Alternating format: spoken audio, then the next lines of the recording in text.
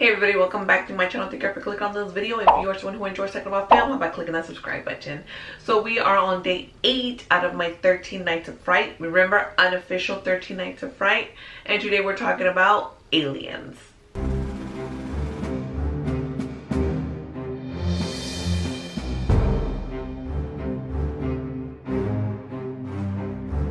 So Aliens is rated R. It came out in 1986. It is 2 hours and 34 minutes long. It is written and directed by James Cameron.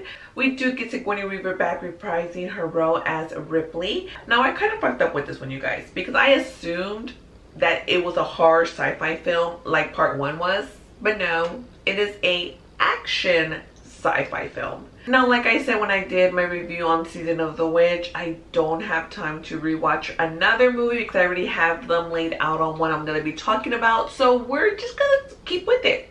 And I'm going to continue to incorporate it here within my 13 Nights of Fright, even though it's technically not considered a horror movie. But, you know, we have aliens in here, so we're gonna roll with it, you guys. Don't judge me. Don't come after me. We're just gonna roll with it, alright? James Cameron did take a different direction than what Ridley Scott did in Alien. Of course, 2 different directors. I mean, let me just say, Alien is also an awesome movie, to be honest with you. I don't really know which one I like better, Alien or Aliens. I don't know. I guess it just depends on the type of mood. Aliens definitely is more action-packed, given it is a action sci-fi movie. So if you do like more of the action type of movie, then this will definitely be your favorite movie, I would feel, because part 1 doesn't have as much action as this one. There's way more bullets involved within this movie.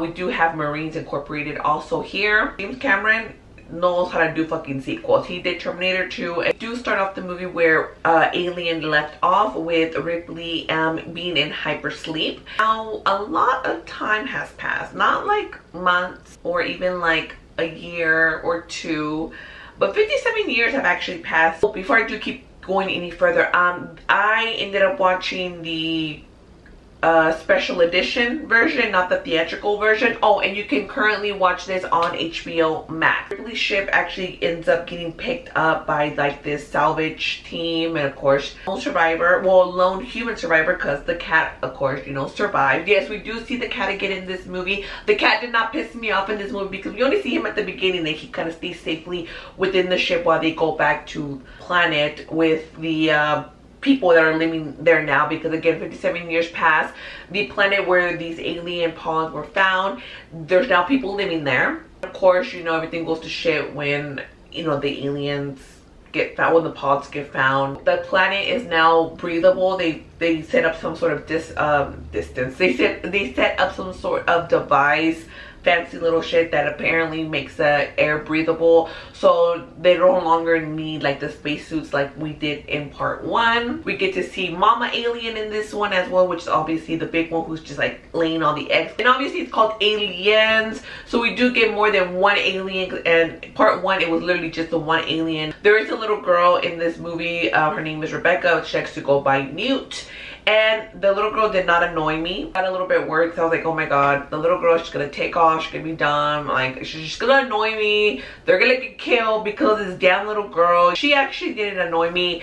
She did have a couple of really nice one-liners as well. There's a particular scene at the beginning of the movie when we do get to meet the crew, and apparently that particular scene, little fun fact, that particular scene was actually filmed last. Well, one of the last scenes that was actually filmed, because James Cameron wanted to have that feel of, yeah, this is a group of people that have been together for a long time. Another little fun fact, Sigourney Weaver was actually nominated for her performance as Ripley in Aliens. While I am within the talks of Sigourney Weaver, I do want to say that I finally see that badass version of her. Part 1, I didn't really feel it too much, but I did get more of it in this particular film. Also, the ship in this particular film was all fancy and new and sparkly. I know from Alien I did mention how I like the grungy look from that, more of a worn down type of look to it. But again, 50 something years have passed, we are getting more toward that newer technology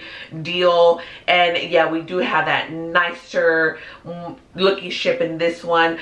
We also, I guess, got like a little taste to FaceTime in a way as well with the old school like computer. I really liked how they had like that little card that you kind of stick in there, I guess like to dial the phone number. You don't actually dial anything, you just kind of stick the number, the card in there, and it dials the next person, and you know, you get your little FaceTime moment there, and then you're just gonna take it off to disconnect. I definitely think it is worth the watch. Go ahead and just binge watch the fucking series. So with that said, I'm gonna go ahead and give it a large popcorn. Same thing like I did in part 1. Like I said, they're super awesome. We're getting close to the end. I still don't know if I'm gonna be able to complete the series. I'm still like, ugh. So if you've seen Aliens, let me know down below, what did you guys think about it? Did you like it? Did you hate it? Was it just not for you?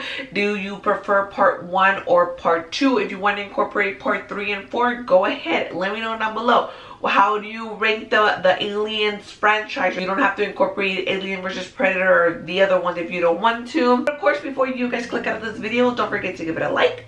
Subscribe to my channel if you haven't yet. I would truly appreciate it if you can help me get to 300 subscribers. I am almost there. And of course, don't forget to hit the notification bell so you'll be notified each time that I post something new. I'll see you guys tomorrow to talk about Psycho. Bye.